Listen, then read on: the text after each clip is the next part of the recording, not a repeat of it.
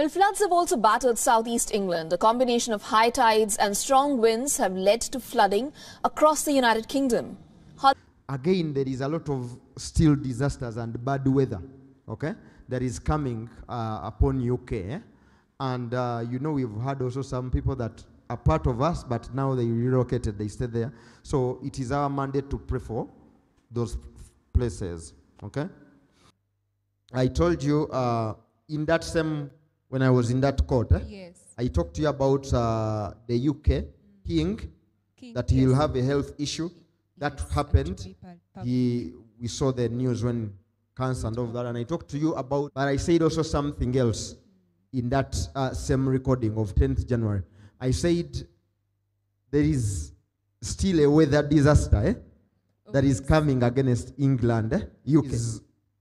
These days floods are happening everywhere. Yeah?